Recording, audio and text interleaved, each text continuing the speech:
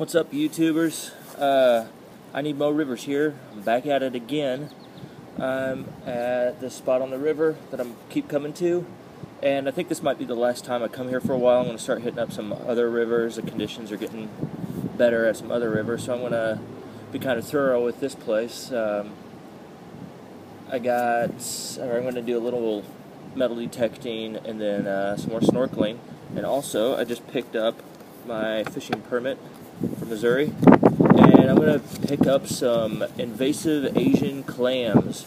They're an invasive species of mussel that's around here, but they are delicious to eat, and I'm going to pick up a handful of those and probably cook them up tomorrow for dinner. But I'll let you know what I find and what those little mussel critters look like. So catch up with you in a bit. It's about 3 hours later, and it's freaking cold. There's that winter storm that came through. The temperature's reaching like 50 today. It's about 45 right now, I think. But all that cold rain and everything, that water is freezing. I can't feel my toes or fingers or anything. And I know earlier I said this is probably the last time for a while I'm coming out, but I think I might come back out here again actually next week. It was so cold I just couldn't really function and move all that fast. I didn't find anything too crazy today. Here, I'll show you what I found. Just a second. I did find my hot coffee in my car, so I'm stoked about that.